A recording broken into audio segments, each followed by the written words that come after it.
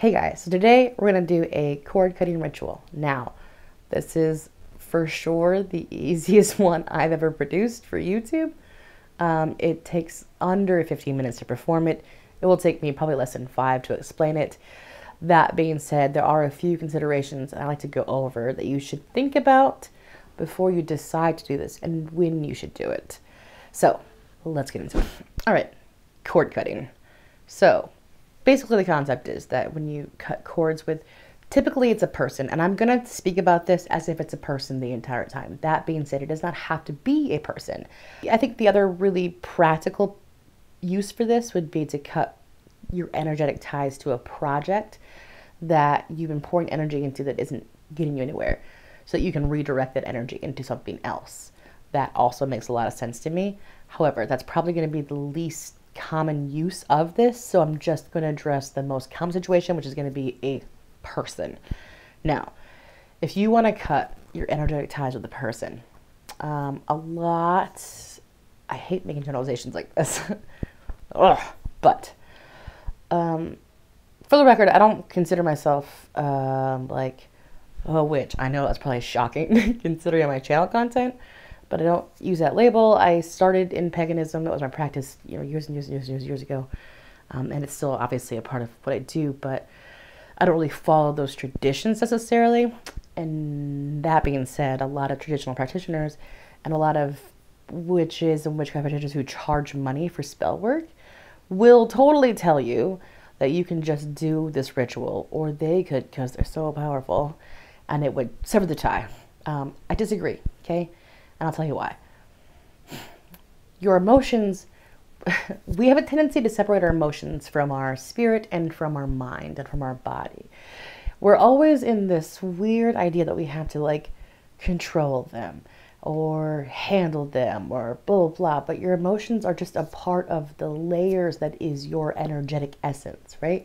You have your mind, your body, your soul. Your emotional body is a part of you. It notifies you, it informs you, it is relevant, very relevant to your life and what you're experiencing.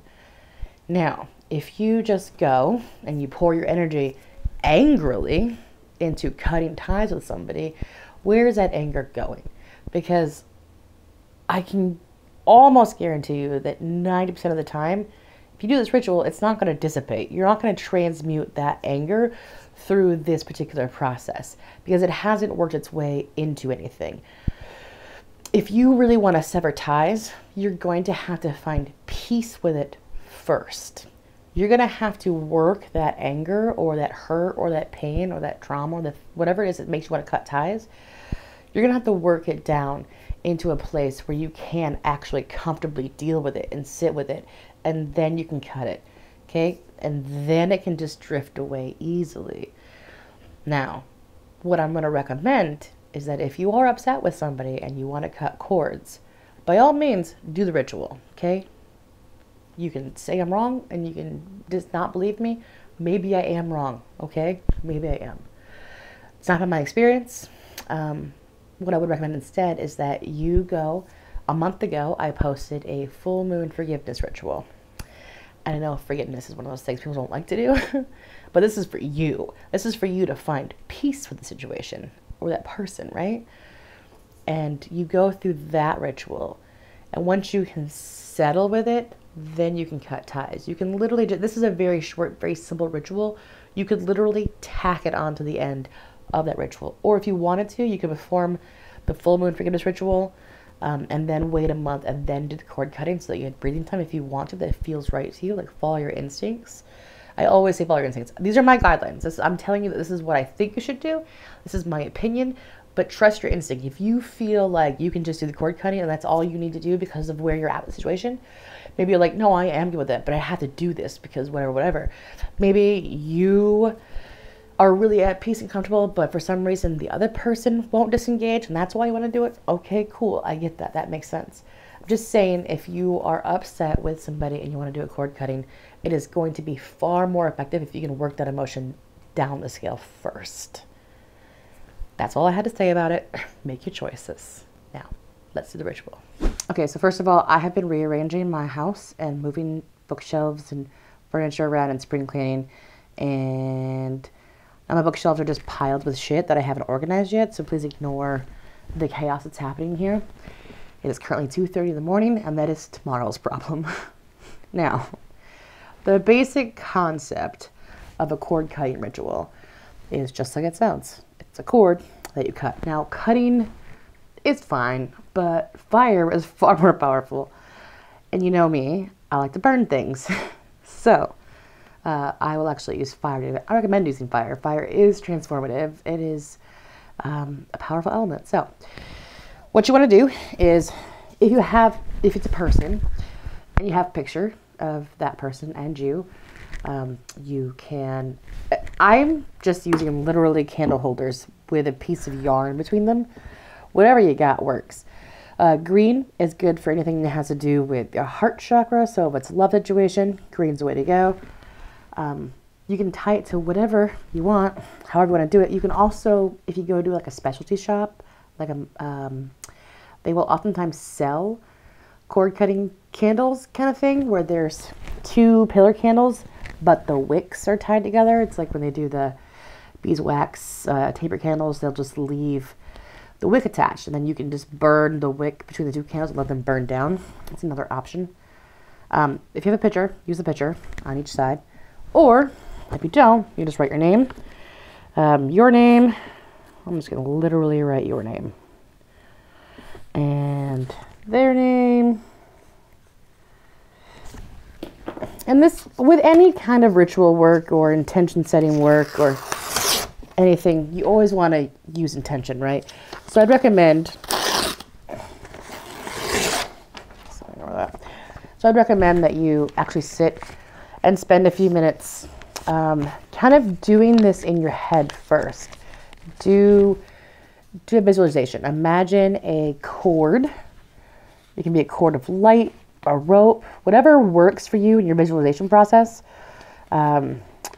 And your emotions, because emotions are powerful. Visualize that cord and then feel that, what it feels like, and then actually in your mind sever the cord, and then with your emotions sever the emotion. After you do that, that's when you actually want to do the cord cutting, or burning in this case. And it's, the key to it is always going to be the same, and that's going to be about your intentions, right? It's all about how much energy you pour into it and where you're at with it. Again, I think it really helps if you're at peace with it versus angry.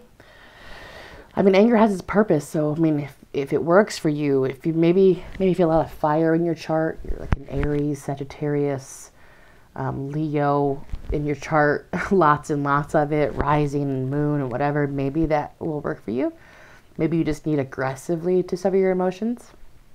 I'm not here to tell you what's right and wrong. I'm just making my suggestions. I think it works better if you're at peace first. So regardless, it looks like my yarn is more plastic than I realized because it's kind of melting a little bit.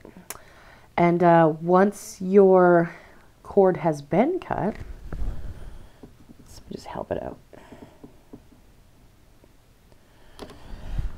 Use fire safety, guys. You might want to have water on hand. I did not plan accordingly. Oh, it smells so terrible. I have a small fire. Don't do what I just did. Maybe get some water. Maybe plan accordingly. Whatever. After you're done, you're going to want to dispose of all pieces of this.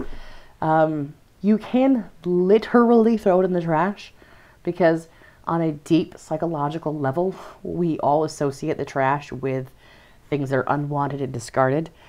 And in doing so, you are telling your subconscious mind that these are things that are discarded and unwanted.